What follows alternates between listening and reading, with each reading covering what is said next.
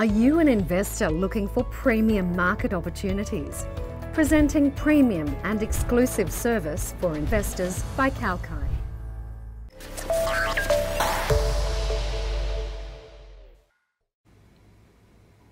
Hello and good morning. Thanks for joining me today on Kalkine TV for the ASX buzzing stocks for the day.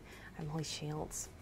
Australian shares have risen to their highest level in 5 months, led by sharp gains across mining and energy stocks as investors shrug off China's renewed COVID-19 lockdowns. The ASX 200 index has gained 0.8% as of 10:35 a.m. Australian Eastern Daylight Time today. And shares of Qantas jumped 5.1% to $6.17, making it one of today's best performing stocks. And this was after the airline announced its second profit upgrade in 6 weeks, thanks to strong demand for domestic flights. And looking now to some top announcements for today, continued strength in travel demand has resulted in the Qantas upgrading its profit expectations for the first half of financial year 23. The group now expects an underlying profit before tax of between $1.35 billion and $1.45 billion. This represents a $150 million increase to the profit range given in early October 2022. The company has said that consumers continue to put a high priority on travel ahead of other spending categories, and there are more signs that limits on international capacity are driving more domestic leisure demand, benefiting Australian tourism.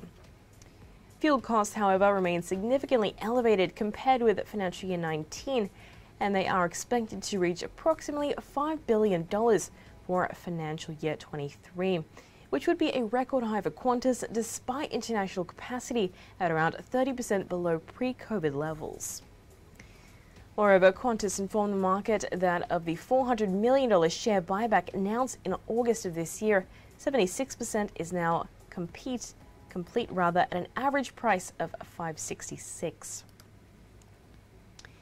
And low levels of net debt put the board in a position to consider future shareholder returns in February 2023, consistent with Qantas's financial framework and phasing of capital expenditure for fleet renewal.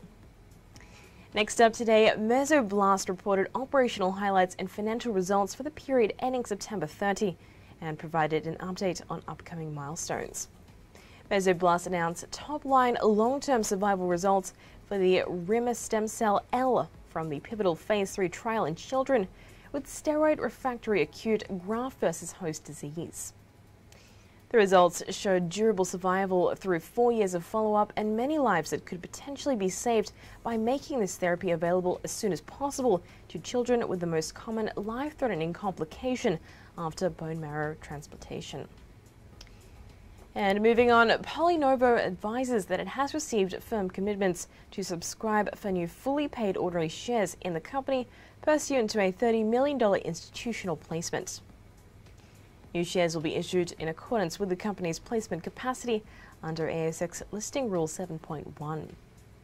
The placement is scheduled to settle on Monday, 28th of November 2022.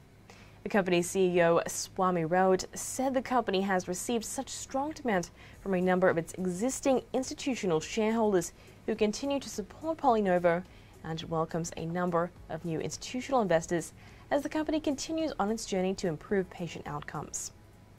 Proceeds from the equity raising will allow PolyNovo to continue to capitalize on the significant opportunities available, including geographic sales team and indication expansion, investment in R&D and the development of a new facility to satisfy growing demand for Novasorb. And that is a wrap on the ASX buzzing stocks for the day. Tune in next time for more only on Kalkine TV. I'm Holly Shields.